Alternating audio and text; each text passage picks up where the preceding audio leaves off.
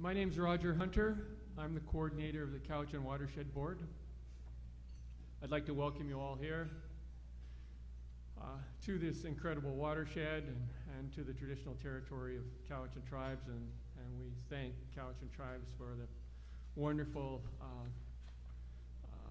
harmonious way in which people interact and for time on this wonderful traditional territory. So the title of this is, if I've got it right, and I think that probably Oliver Brandis named this, he's calling it the Cowichan Experience, an Adventure in Governance Evolution. And it is an adventure, and it is about evolution. And there's some pretty neat things happening here in the Cowichan, in this wondrous watershed. I don't know, how many of you, don't see that many, came on the field trip that we had on Sunday? Only one. It's a pretty crazily amazing watershed, and you're going to see some beautiful slides. You're going to see some issues that we face. Rob Hutchins is going to talk about the big picture, and then he's going to talk about how we're looking at it in the Cowichan from a general perspective. And then we thought it would be useful if you got the perspective of some of the people who are involved with the Watershed Board. So Larry George is going to give you a bit of a Cowichan perspective on the Watershed Board. Andy Thompson from DFO is going to talk about what DFO, what they see as the benefits of this and why they're involved. And then Lorna, who used to be our regional health officer here, is going to talk about things from a public health perspective. And then finally, David Anderson, I think, is going to reflect a little bit on senior government. Interesting term, senior government. So I'm hoping that we'll all profit from this. What we'd like to do, of course, is tell you our story and then learn from you. And if there are things that we can offer you in the question and answer period, then we'll gladly do that. We're hoping to glean some knowledge from your experiences. So we'll begin with Rob Hutchins, and he's going to give you the big overview. Thank you, Rob.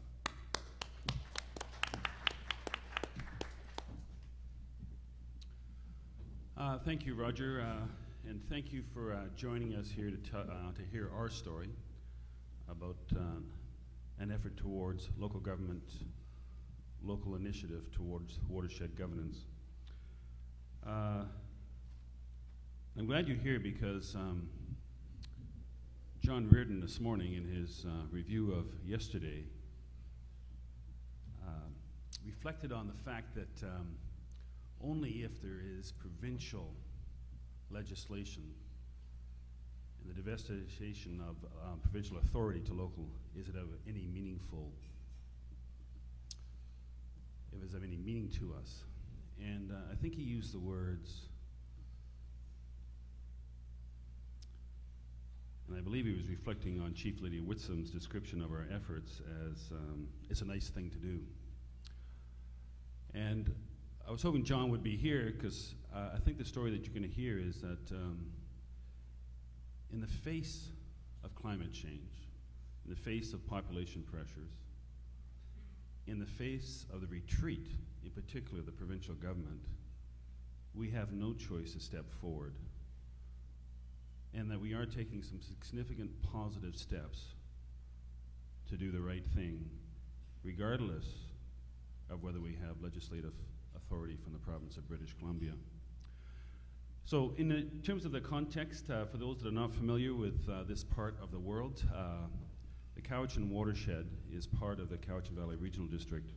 And our district stretches from the east coast of Vancouver Island, the Valdez Island, actually, the Gulf Islands, to the mouth of the Nitnat. It starts in the southern, at the top of the Malahat, and it goes to the Nanaimo Airport, just north of Ladysmith. We are 82,000 people strong. And if you're familiar with the regional districts of the province of British Columbia, we're 10th in size. There's 28 regional districts in the province of British Columbia. We're 10th in size in terms of population. but our some 800,000 acres were actually about 23rd in size. Most of the interior regional districts are, of course, great vast stretches of land. Now, the Cowichan Watershed is a critical part of our region. In fact, it takes up about 30%. It's 980 square miles. And Cowichan Lake is 32 kilometers long, and it's the second largest river on, lake on Vancouver Island.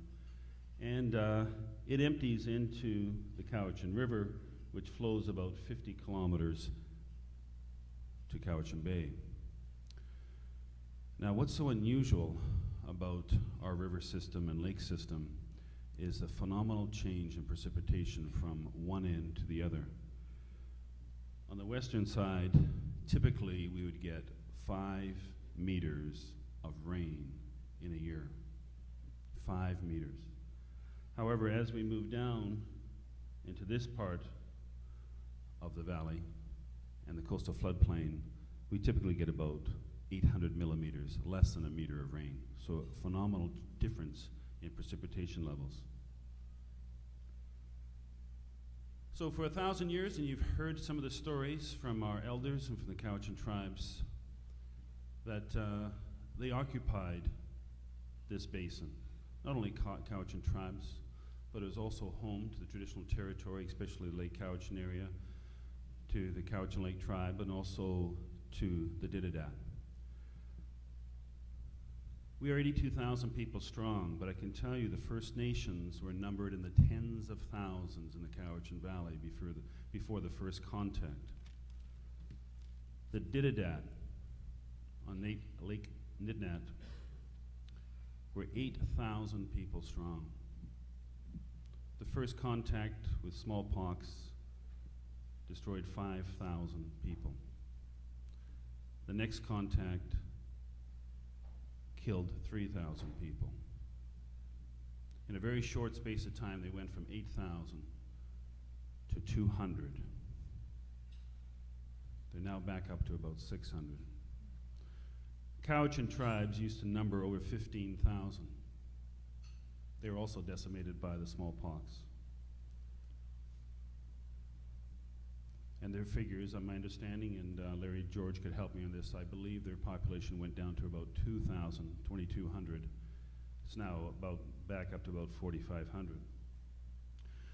During the 4,000 or 5,000, 6,000 or 7,000 years that they occupied this valley, of course, it was dominated by first growth forest, gigantic Douglas fir, hemlock, and cedar. I'm not sure why why I cannot read this on my screen here. So I have to keep turning to look at this. So if there is a audio guy or a techie guy around, that'd be great.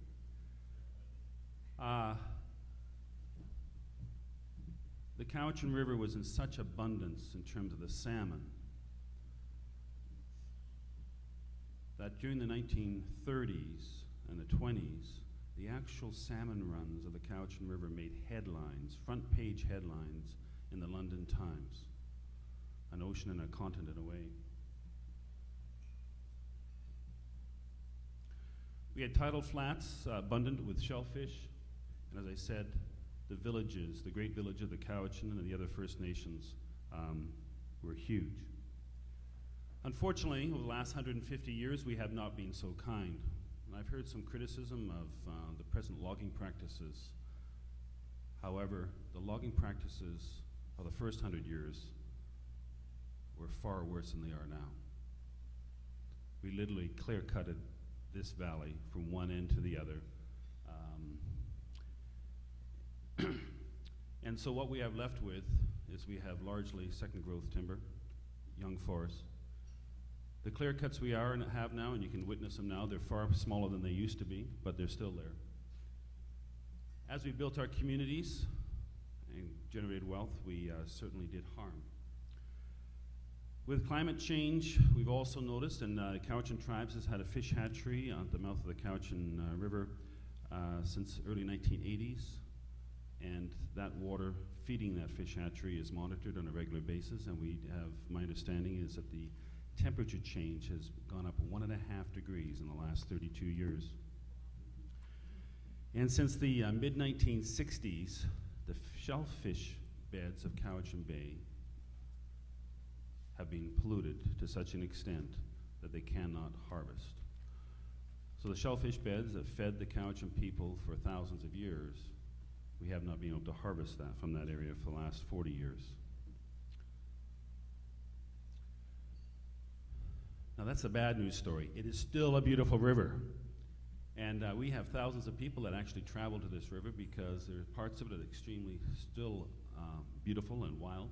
And it's some absolutely great fishing and kayaking area. But as we get into the coastal, the lower floodplain here, and just around the corner from where we're at here, this is the river coming down. This is a railway bridge. This is where we're sitting right here. And if you're on the tour, this is a significant gravel deposit area. And we actually, in conjunction with Cowichan tribes and North Cowichan and Duncan, we actually did a major excavation to allow for flood mitigation strategies. But over the decades, we took this wild river and we channeled it. We diked it, and we actually changed its course. This used to be the South Fork of the Cowichan River, and it actually went all the way down to the Coxsackie River. And decades ago, we chose to cut that off and actually force the whole river through here. We also have built our communities in the floodplain, but not only in the floodplain, we added pollution challenges. Our sewage treatment plants, lagoons, we have 2 sets of lagoons, not only for North Cowichan, Duncan, Cowichan tribes, and Cowichan Bay and Glenora, but we also have lagoons serving the community of Lake Cowichan. Fortunately, those lagoons nowadays are extremely effective means of treating. The effluent is at a tertiary level. However, the mandate is we need to take this effluent pipe out of the river and discharge it into another body of water. In 1956, we took a wild lake and we put a reservoir on it to feed an economic giant in our community, the Catalyst Crofton Pulp and Paper Mill. And this weir, and if you haven't had a chance to go up there, this is the weir itself. It's 97 centimeters tall.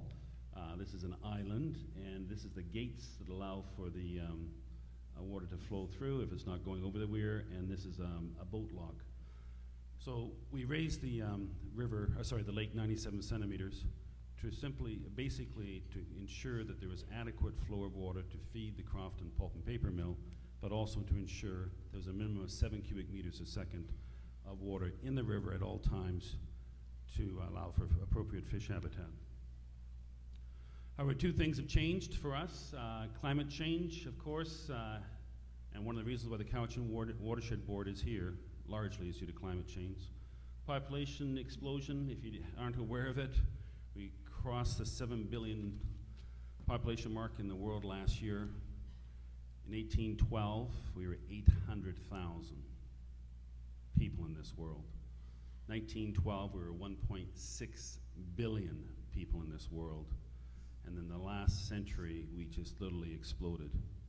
And it's interesting that our population growth in the Cowichan has actually matched that was happening in the rest of the world. Now, if you go to central British Columbia, which a lot of you are from, clear evidence of climate change. The mountain pine beetle devastation of our interior forests. Pretty graphic. Our climate change has been far more subtle. Since the 1956, this river has been measured and monitored very carefully, and the summer inflows have changed dramatically. What this graph is demonstrating since 1956 is there's 35% less water coming into our system in the summer months of June, July, and August. Sorry, June through September, 4 months, June, July, August, and September, than there was 50 years ago. I'm sorry, I'm just going to take a little bit of time with this slide. It's a little difficult to read, but these bar graphs indicate the number of days in a year that we do not allow for 7 cubic meters a second of water, adequate river flow in the river. This is 1984. It's kind of a magical year for us. You can see the zeros here. That means there wasn't a single day there was enough water coming into the system that we had 7 cubic meters per second every single day that year. A couple worrisome times here in the late 70s, early 80s. But most of this time, we had a few days, 32 days, that we didn't make it. By the way, the blue lines means it just dropped 1 meter per second. It was 6 to 7. The yellow means we were down to 5 or 6 cubic meters per second. The brown line means we were down to 4 or 5 cubic meters per second. You can see over the years that not only have we got an increasing number of years, which we are not zero, but we also have an increasing number of years where the number of days that we're not making that has increased dramatically.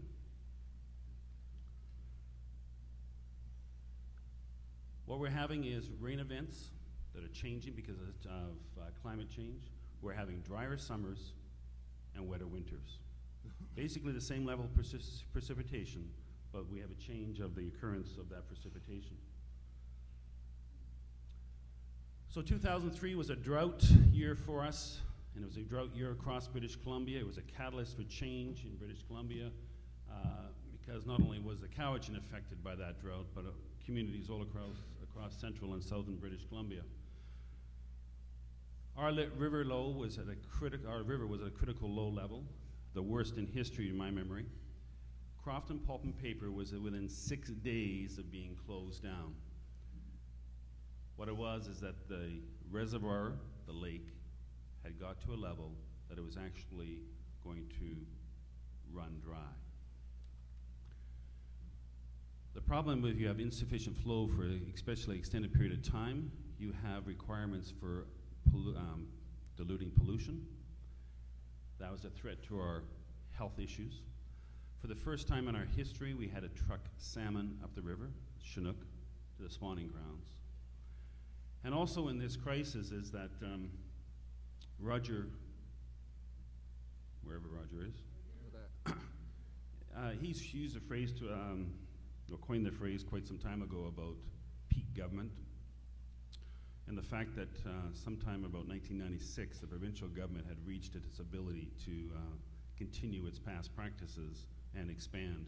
In fact, they have been retreating from their traditional services. We have 5 different levels of provincial, or 5 different departments or ministries that have some type of oversight. Who do you call when you have such a crisis? And there's a recognition by the stakeholders in this valley that we needed to step up to the plate, and we had to create a plan. A whole pile of people got together. A fair amount of money was spent on this. It took 3 years to actually get the plan together. The Cowichan Basin Water Management Plan. We had another crisis in 2006 before it was completed. Another dry year, another year that we actually had to truck fish up the river. The plan, I'm not going to go into this, it had a vision, 6 goals, 23 objectives, 89 actions, and the goals are pretty common sense. We got to use less water. We got to increase the storage or increase the ability to assure adequate flows in the river. We need to protect the agricultural ecosystems. We got a problem with flooding, and by the way, before we actually started implementing this plan, 2009, we had a flood. We had to do a lot of research, and we also had to come up with a way for better local governance or watershed governance. So I want to just give you some key characteristics. Just want to remind you, 2003, we responded to a crisis, low flow year. 2006, we had another low flow year. 2009, we had a flood. By the time this plan was adopted in 2007, we didn't actually have the political will to actually start implementing the plan until the beginning of 2010, until we had the flood in November 2009. One of the most beautiful things about our initiative, it is truly a child not only of the Cowichan Valley Regional District, but of Cowichan tribes. I was not part of that original gathering of minds, but Chief Lydia Whitsom, who you heard from yesterday, and Chair Jerry Giles, the Cowichan Valley Regional District, they got together.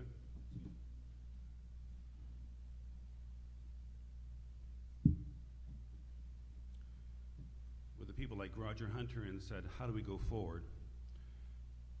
And part of it is that we're going to create an entity, but we need to have some funding. And so from the beginning, Cowichan Tribes committed $20,000 a year, and the CVRD has committed $50,000 a year. Not a lot of money. But over the years, we've been fortunate is that the regional district has provided over $500,000 of our gas tax money to help us with our work. The Watershed Board recognized it just can't be local. We need the help and the support and the wisdom of the federal and provincial governments. We needed key players from around the valley. However, the original plan called for, and I think Chief Lydia Whitson spoke to this yesterday, kind of an interest board. However, it evolved to truly a governance board with the interest stakeholders actually acting as a technical advisory committee to it. And in 2013, just a few months ago, we actually became a registered society, and for the sole purpose of that is to help harness the resources of the communities and people that wanted to actually give to a society to help us do our work that wouldn't be able to give it to a local government or to the Cowichan tribes. So we are of membership of the Cowichan tribes, and it has been co-chaired from the beginning by the chair of the myself as chair of the CVRD, and also the chief of the Cowichan tribes. We have 2 members appointed from Cowichan tribes. We have 3 members from the CVRD. 1 from Canada, DFO, Area Director Andy Thompson, who's going to be speaking later. We have at-large members. We have MOE, actually didn't want to appoint somebody from their ministry, but they nominated 2 individuals, Dr. Lorna Mead and David Slade, to sit at our table. And we also have the special advisors and a very, very powerful technical advisory committee. Our purpose simply is to implement the watershed plan, is to provide leadership and direction for managing the watershed and to engage communities. We do not have authority. We give wisdom, advice, we do the homework to motivate others that do have the authority to do the right thing. How do we claim to be legitimate and accountable? It's because every person you saw on that governance board is either an elected official or they're appointed by an elected official or body. We are accountable to the Cowichan tribes, and we're accountable to the CVRD. Somebody asked a question yesterday about consensus decision making. I've lived for 20 years, 21 years as mayor of the town of Ladysmith and also in the regional district where we use Robert's Rules of Order and its majority vote wins. It's actually designed, I don't think, for the best decision making. It's designed for quick decision making. Let's get on with business. One of the most powerful things that we have in our governance board, and I can't remember, and I can be reminded differently, but I can't remember where we had a major issue. And part of our process for decision making is we make sure everybody's on the same page. Everybody has the same education before the question is called. And it's an amazing process. It may take a little longer. Somebody alluded to yesterday that it actually makes a weaker decision-making process. I sincerely believe what I've witnessed over the last 4 years is a stronger, because every single person has bought into it because they have an understanding. We meet on a monthly basis, and as I said, education is the key. There's probably not a single meeting where we do not have some specialist, some individual or agency educating us on one aspect or another of governance or watersheds, or the many elements within the watershed. As I said before, we are not a regulatory, we have no regulatory authority. We do work on a basis of collaboration and cooperation.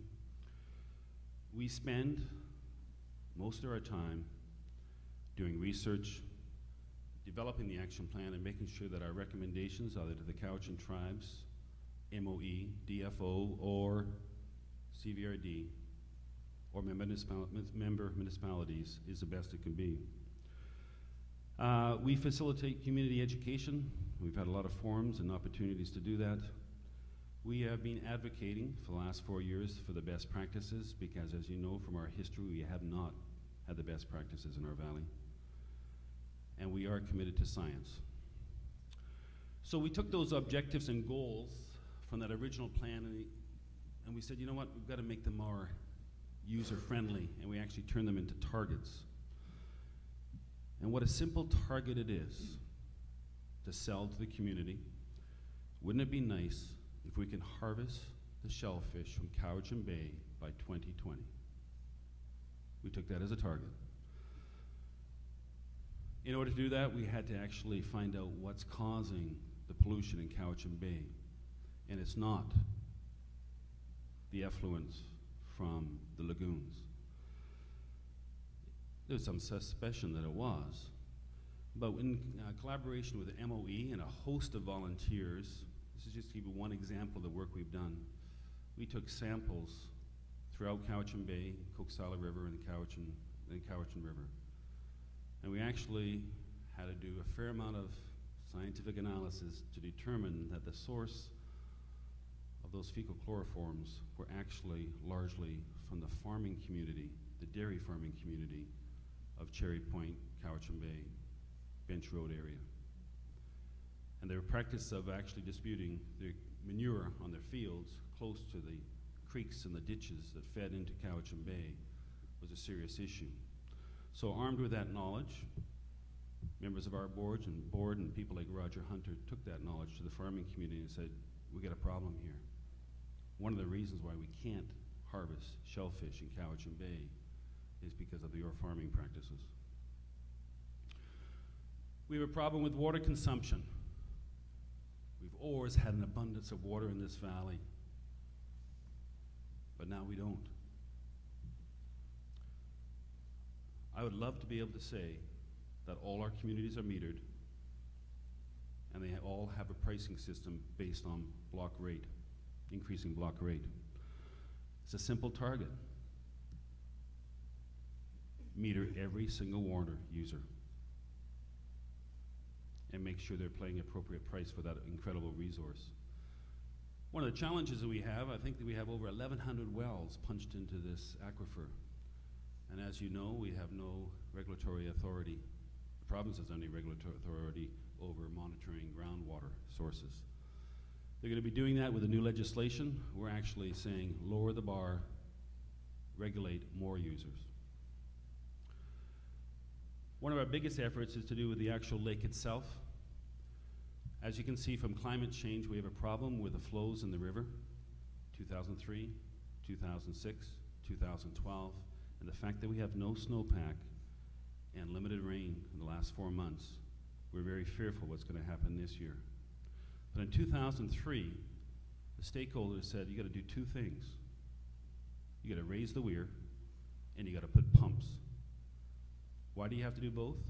Raising the weir in a low flow year like this isn't going to guarantee you sufficient water storage. If we have a low flow year that the weir is actually empty, or the water behind the weir is so low, we actually have to put in pumps to ensure we have adequate water flow. Those are not cheap. To raise the weir is estimated to be about $3 million. To put in pumps is estimated to be $5 million. So in the meantime, we're doing two things. We're trying to use this weir a little bit better.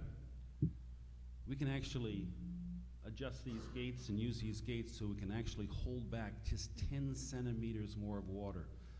10 centimeters of water is like 10 more days in September of good flow.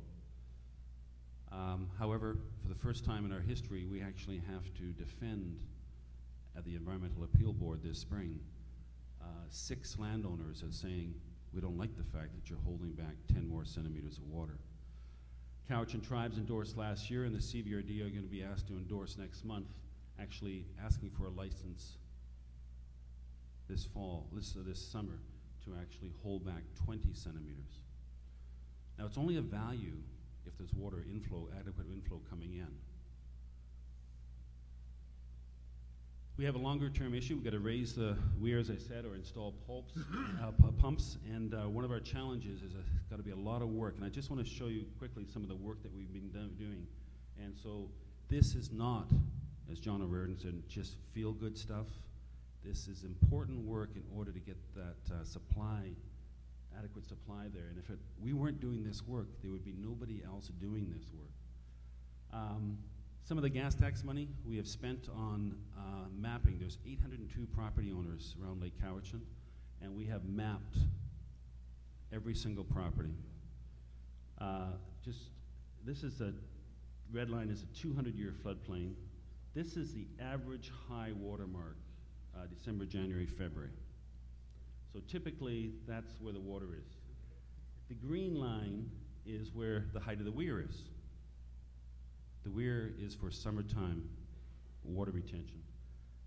The yellow line is that if we actually took the weir and raised it 30 centimeters, that would be the impact. You can see for the most part here, there's a considerable spread between raising the weir 30 centimeters and the mean high water mark, which all the property owners typically enjoy or experience this time of year. We actually mapped every lot line, so you can see this is the actual ownership of the property. Here is the yellow. Here is the 200-year floodplain. You'll notice that not a good location for a house. There's the high water mark. It's actually the high water mark. That means in a typical year, these properties are actually engulfed for 3 months of the year. Here is the weir, and here's the weir plus 30. This type of information was circulated to every single property owner. Just in our efforts, actually this was adjusted to 10 centimeters when we went for the 10 centimeter lift. The other thing we did is that we want to find out the impact of drawing down the lake. And so fortunately with DFO, our partnership with DFO, we did some bathymetry, and I just want to show you a fabulous video. Now, we're not actually going to use these deep lake pictures as part of the bathymetry. The bathymetry is to show people the impact of drawing down the lake, which might be a meter off their property or near their property, but also the impact on the riparian areas. But this is a pretty powerful video, and I hope it will work.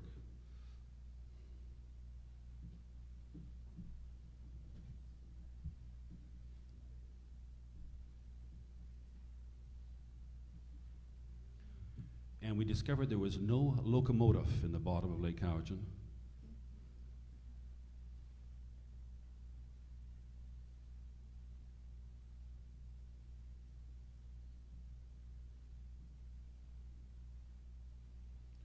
Lake Cowichan, I think, is on average 150 meters deep.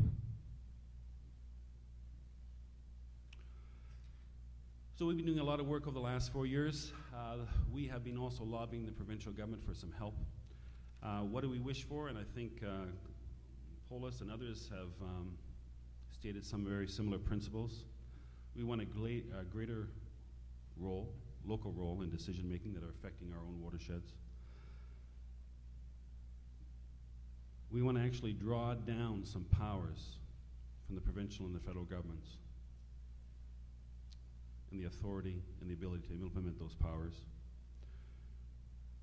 We don't have access at this time to long-term sources of revenue. And if we're going to actually undertake the work that needs to be done to restore this watershed and make it a better place, we need long-term funding. We need appropriate regulations for groundwater. And I'm fearing what's coming forward is not appropriate enough. We need promotion of conservation, not only by residents, but by commercial and industry. And we need the provincial and federal government not to step away but actually continue to play a major oversight role, especially in providing the resources for that scientific research that all the watersheds in British Columbia need. I think I took a little longer than I should have, but thank you very much, and hopefully I've told part of the story, and other gifted members of our watershed board will help out also.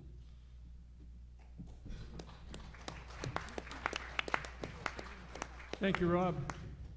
I'll just call upon Larry George here to give the Cowichan tribe's perspective. Thank you, Rodger. Thank you, Rob.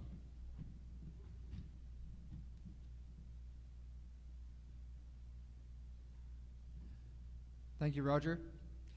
I do just want to make, I guess, one or two quick responses to Rob. That was a great overview, and from my recollection, I don't think there's been any big issues at our table as well. I think, you know, we've had our disagreements, but we've worked through them, but there's been no major hindrances along the way.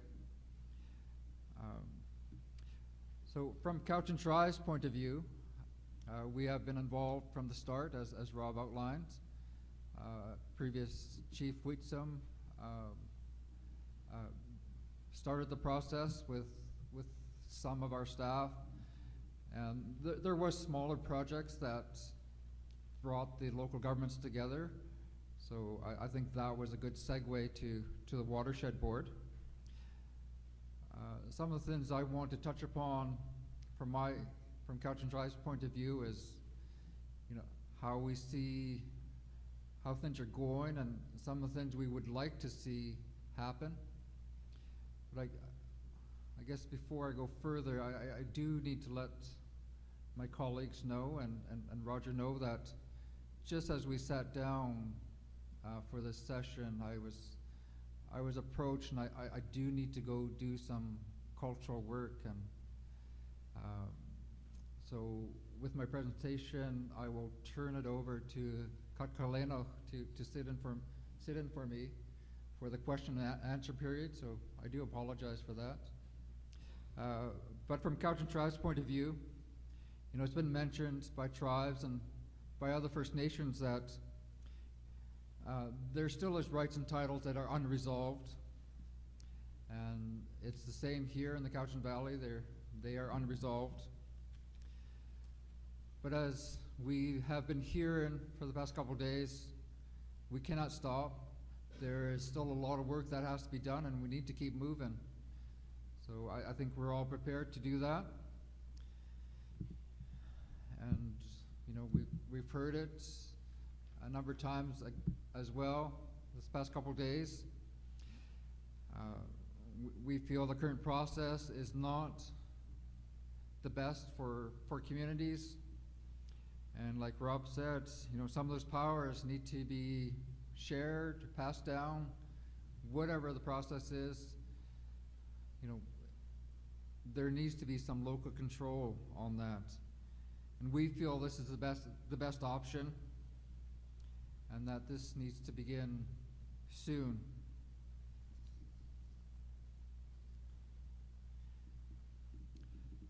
So with the watershed boards, you know, as our chiefs and political leaders, as well as our technicians, you know, we're all guided by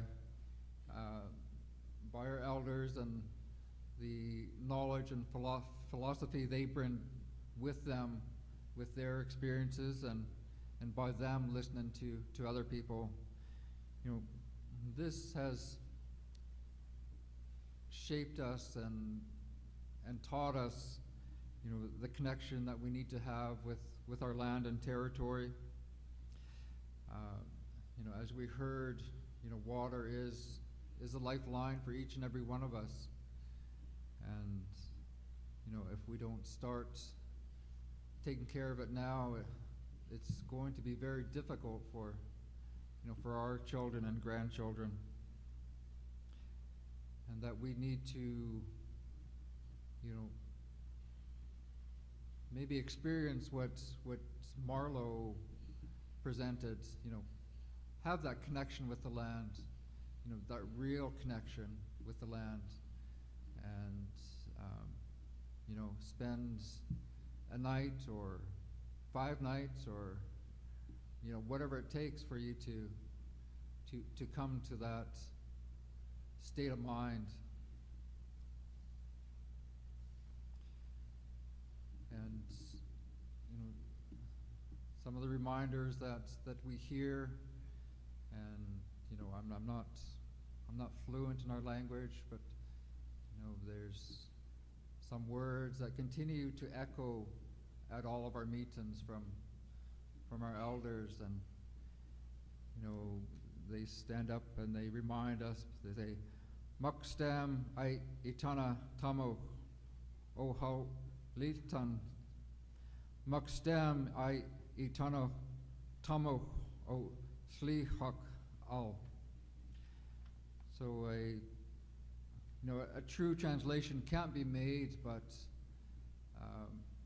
into English, that is. But the closest that it comes to is, everything on this earth is what sustains us. Everything on this earth is connected together. You know, so with those types of words and thinking, you know, it's going to take time and understanding for us to move towards that. You know, there's been a lot of work, as Rob has highlighted, you know, that has shown strengths and weaknesses, you know, which has led to some plans and planning that needs to be done. You know, all of this discussion brings us and keeps us at the table, and what it does is it starts to build the strength, it starts to establish relationships, and you know, as those build, then you know, it opens the door for taking the next steps that need to happen, you know, which will lead to a real true partnership. So with those steps, you know, we can all say that, you know, Cowichan Tribes, North Cowichan, CVRD, the various levels of government, you know, we are going to, you know, unite, and we're going to work to achieve some common goals, you know, even though there's a lot of unanswered questions on the table. But we can't afford to wait. There's, you know, crises, there's issues that go on every year in all of our communities, and you know, Rob highlighted the ones that happen here with the flooding and the droughts, and you know, a good portion of our community is flooded every year. You know, a lot of times our members have to be picked up by boat and brought somewhere to stay.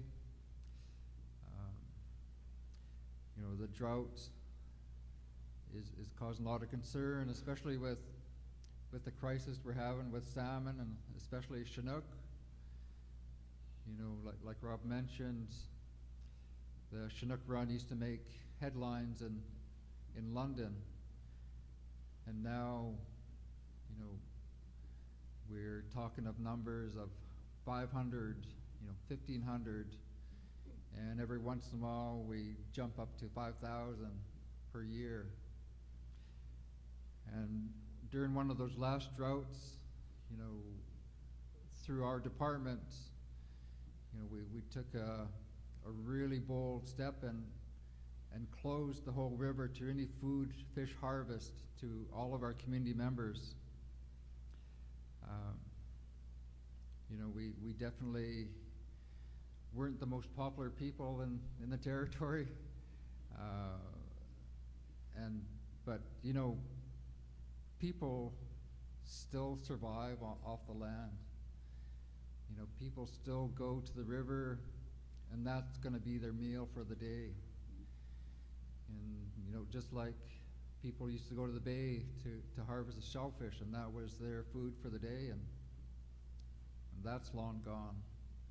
There's between here and Ladysmith, there's probably 2 small beaches that people can harvest shellfish from. You know, so that's why we can't afford to wait. We need to keep moving on. So, you know, there is a willingness for that partnership to develop. And some of the signs that are going to show that that is working, you know, there seems that consensus is something that everyone is willing to work with. And that's the way the Watershed Board is operating. And, you know, I can say from Cowichan's point of view, we've been very happy with a lot of those decisions that have been made. And, you know, we need to think of the whole community as how it's going to affect them and benefit them, and not one particular group. And we need to just remember that, you know, everything is important. You know, everything is connected, and we rely on all of it. So, you know, we do need to listen to all of our people out there. I mean, we just don't know who's going to have that particular piece of knowledge that's going to, you know, fit a few things together that's going to say, hey, that's what we need to do. And another good indicator is, you know, is there signs of relationship and trust building amongst all of the groups at the watershed table? You know, if that continues to grow, it will show when we sit and talk about issues. We do all have access to sources where we can gather information, you know, if that's from individuals or it's from written materials. You know, we need that to begin forming a foundation, which is going to help us, you know, develop the goals. And, you know, once we reach these goals we have, then we'll have more goals to achieve. Then we can, you know, deal with, you know, the low or high flow issues that we have, the shellfish and the Chinook runs. You know, so, you know, we are looking at and expecting to move forward, you know, on a joint effort for a water storage license. You know, we feel, you know, that is going to benefit us here in the watershed. So that's a highlight of how Cowichan Tribes has felt about the Watershed Board, and, you know, we look forward to continuing to work with this great group of people who have a vast range of experience and knowledge, and that we are fortunate that, you know, we have some elders that are willing to sit and guide us on our side, and that we continue to have the support from our leadership. So I will close with that, and again, you know, apologize that I do need to step out. Hutchins.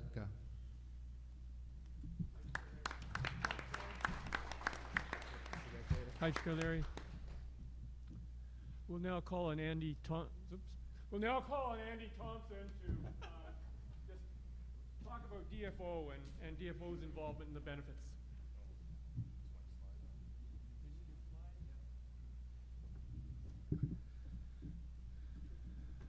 Yeah, I'll be fairly quick. You'll be happy to hear, as a good government bureaucrat, I've only brought one slide, so it'll be nice for you. So I am Andy Thompson, the Area Director for South Coast BC for Fisheries and Oceans, which is essentially I'm responsible for the operational programs on Vancouver Island and the Sunshine Coast. And I was asked to come here today to talk about, you know, what's DFO's perspective on a local watershed governance board. And so what I thought I'd bring forward is the wisdom that I have as a fisheries biologist is it's pretty simple. Fish need water. So that is our role. So from my point of view, when I took on my job 2 years ago, my predecessor sort of gave me the lay of the land and said, if you're gonna spend some time in a local governance body, spend some time in the Cowichan, because it's really where they've got the ball already rolling in the right direction. And so from the story for why DFO is involved, it can be seen in the graph on this slide. As Rob's laid out and as Larry's laid out more eloquently than I can, we've seen some very significant declines in the Cowichan Chinook, which is a very important species for the Cowichan tribes, very important for recreational fishermen all across BC, and also very important for the environment as well. Now, we've had some improvement in the last few years. I'm happy to say you can see, hopefully that's starting to be an upswing, but it's the impetus for why DFO is getting involved in these local governance pieces. It really is a chance for us to engage with our partners in conservation objectives. It's very easy to get around a table with the people of the Cowichan Watershed Board and others and come to a common consensus that we need to have healthy salmon runs to support us all, whether you're from a recreational sector, from the tribes, or from the department's point of view. The board also helps to address issues that are beyond our mandate. DFO doesn't have a mandate around water rights. We need to have the assistance and benefits of the local governance structure as well as with the tribes in order to push some of our issues forward in a collective basis that'll benefit fish. And it's also a chance for us to, it works within our new structure where we're guided by the wild salmon policy, where we're bound by the policy to conserve the conservation units of wild salmon. And we have a structure in place for that allows us to extract the knowledge at a local level. And so we hosted a workshop this past year in which we brought together local experts, Cowichan tribes, and also some of our departmental experts to come to a common understanding about what are really the limiting factors for Cowichan Chinook and what can we do about these limiting factors. And so we've been working much more closely in the local community than we have in the past, and I think that's an improvement for the department. The other thing I was asked to reflect on is what's really unique about Cowichan Watershed Board. As area director, I'm involved with a lot of community groups, and I can tell you what's unique about the Cowichan Watershed Board is very simply the people around the table. You've got a unique partnership of First Nations, the local government leaders, and other technical and community representatives in that board that really do have the voices at the table. And that's so important because I've seen in other bodies that the voices get lost a little bit because you don't have the right people at the table. And it's a big plus for the Cowichan Watershed Board. And the other big piece of this is having performance-based objectives, whether it's to harvest shellfish in Cowichan Bay or to have healthy sustaining runs. If you don't have an objective, you go to a meeting and you kind of spin your wheels. You need to set those goals and be clear about it around the table and then drive forward to them. I'm an inordinately impatient individual. It drives me nuts to sit in meetings and endlessly talk and not get anything done. This is a board that's actually working to get things done. It really is a model that should be followed elsewhere. So that's my perspective, but I'll turn it over to Lorna.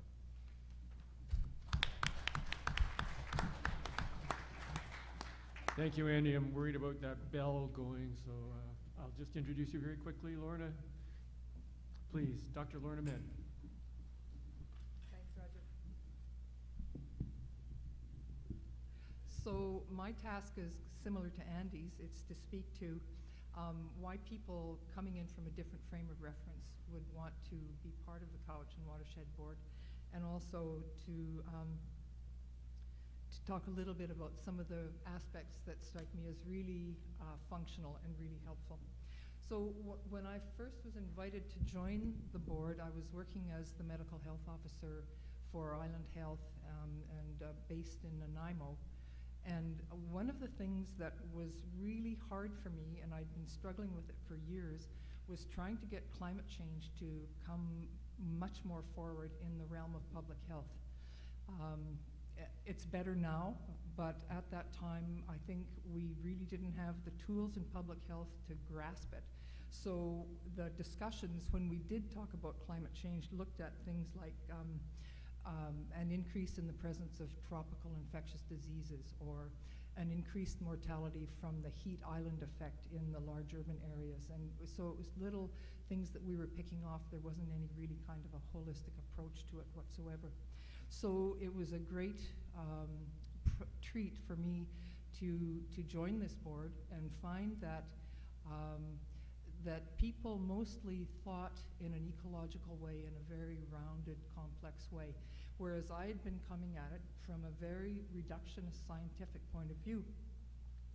And one of the interesting parts about that was that I could work with people who helped kind of anchor that thinking and deepen it. So for instance, Margot Parks, who is at this conference, has been very helpful for me in helping me make the links between population health, ecosystem health, and climate change. And one of the other things I've learned is that you don't take climate change as one ginormous whole and expect to tackle it. You need to break it down into specific chunks. And so we have a very, very good example within the struggles in the Cowichan Watershed Board around climate change, so it becomes manageable, workable, and people get it. So very, very satisfying from that point of view. I'll just give you an example of how my old public health reductionist thinking collided with the board's thinking. It was quite a lesson for me. We were busy setting targets for the board, and I was working with the members of the Technical Advisory Committee on setting a public health target. And we looked at a number of possibilities, and these were just first-class intelligent scientists. They were outstanding. And we talked around it, and we talked around it, and we talked around it, and we finally decided that we would say that we want the water to be potable, drinkable at the end of the system, where the standpipe comes up out of the ground. So we proudly took that back to the board, and the board just said, that doesn't do it. We want to hear about what's causing fish kills. We want to know about the septics up in the Lake Cowichan area. You need to rethink this. And so I was stunned, because that clean water coming out of the standpipe is kind of a gold standard for public health. I mean, what more could you want?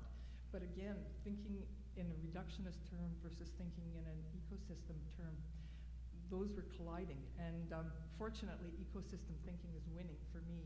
And I think it's been part of the thinking of a lot of the people that sit on the Watershed Board anyway. So,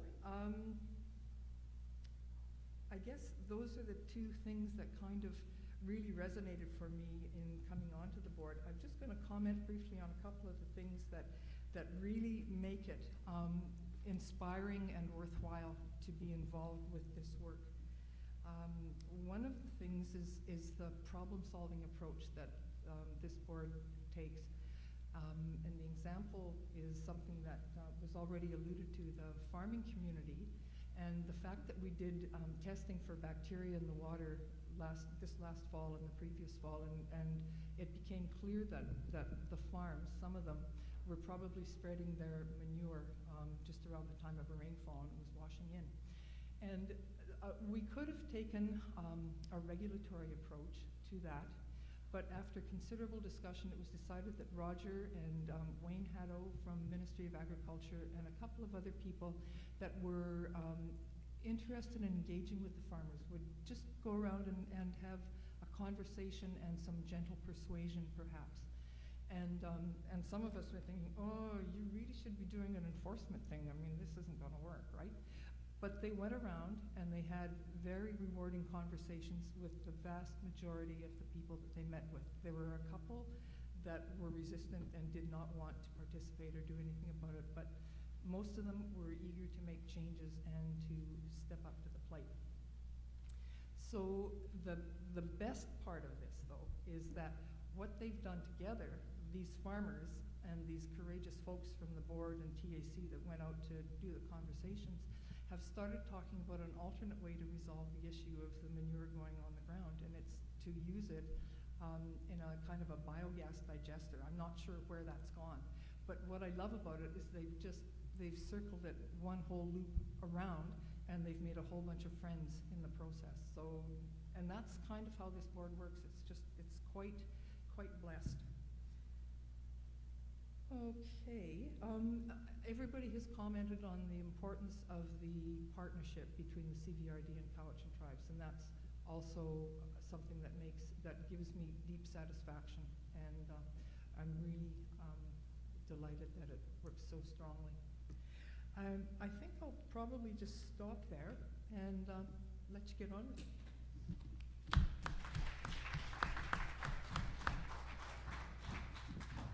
Thanks, Lorna.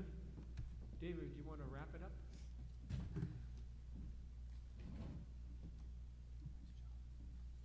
Thank you, Rodger, and it's a great pleasure to be here.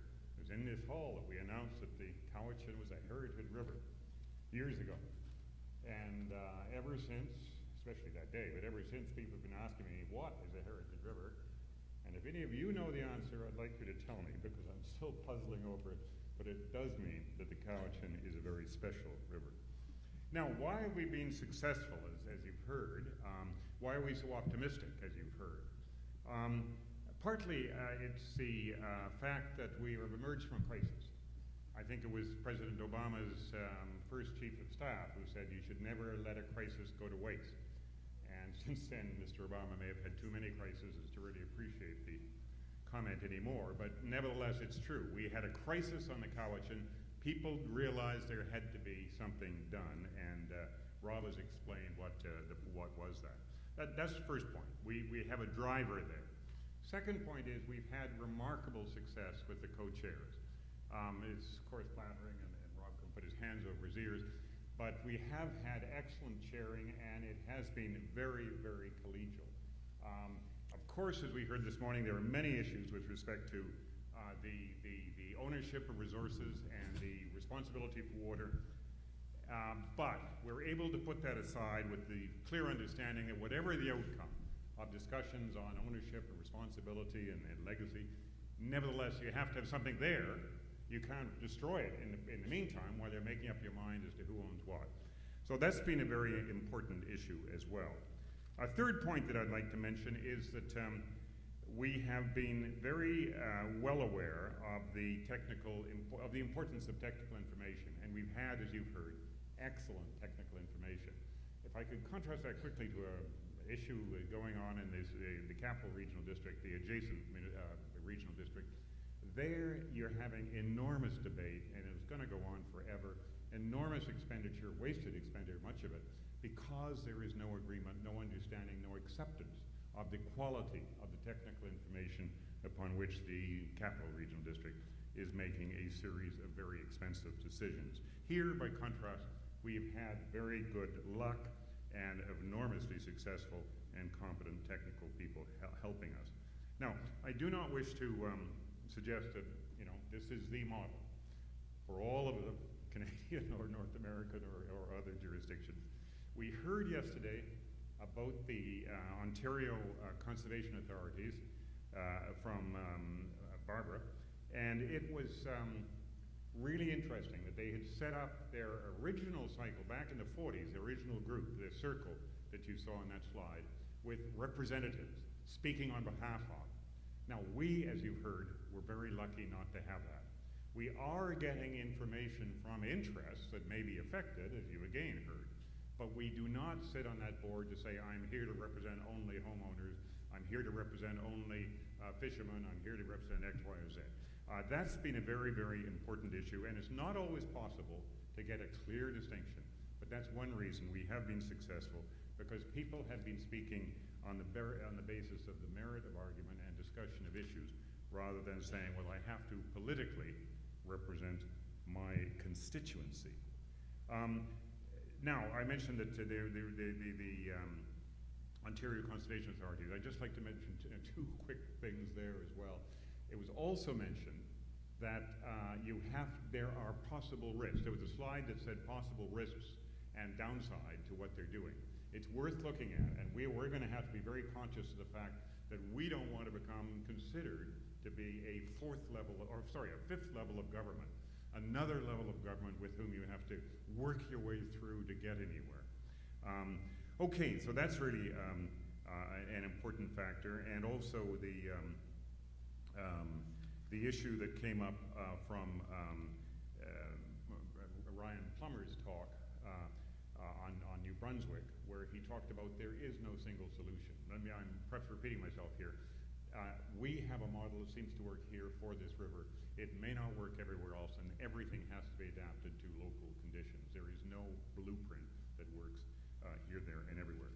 Now, one reason that, and if I could just finish on this, one reason that I think we've also been quite successful is we're filling a vacuum. You know, this board was really set up because the provincial minister of forests wasn't doing his job. That's the personal view of mine.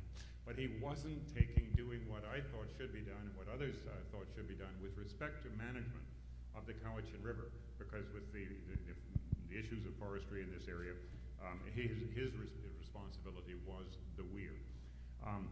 So we tended to fill a void. There was a need, and that's important from the local point of view. And this often happens with local groups getting together, local governments getting together, because a senior government is not doing what they should.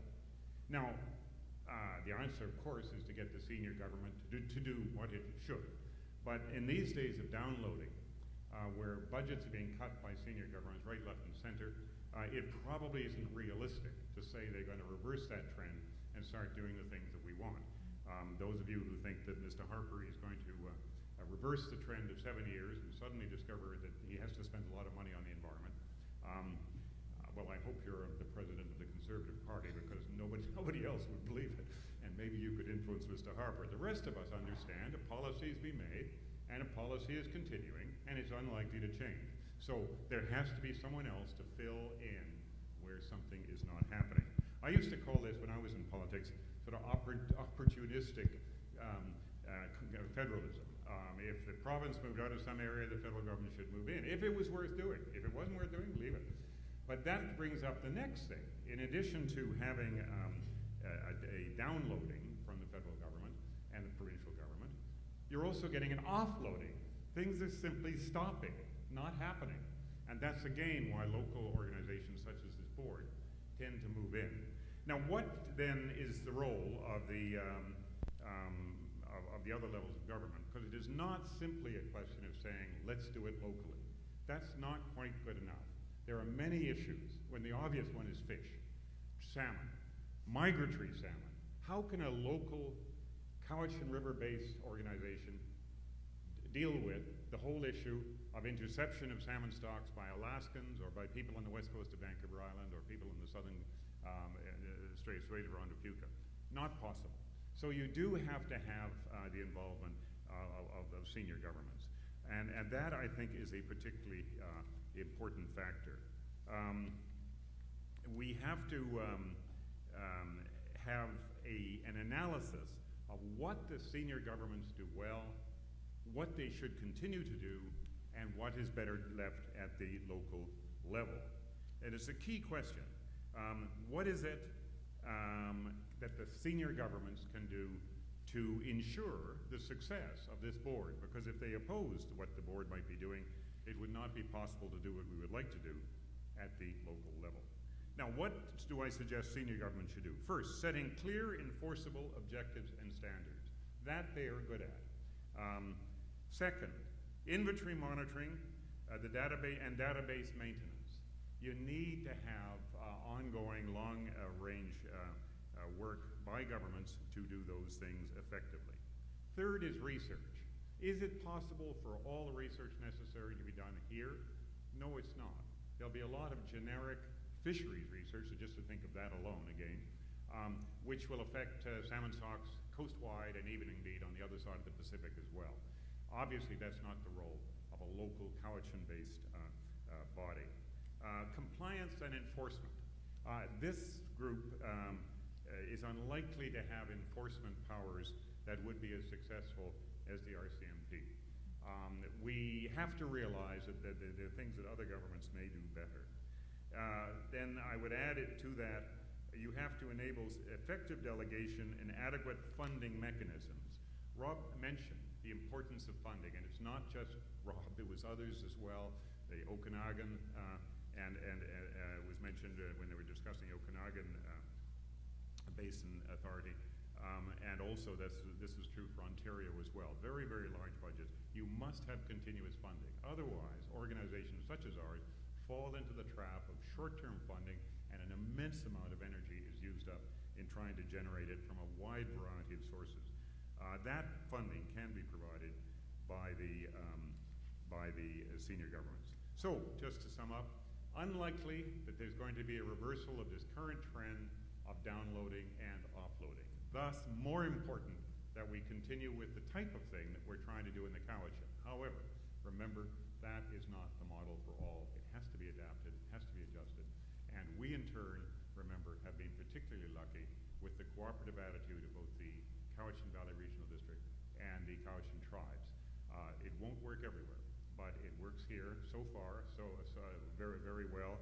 And we hope that we will be able to report at future meetings like this some future successes. Thank you very much.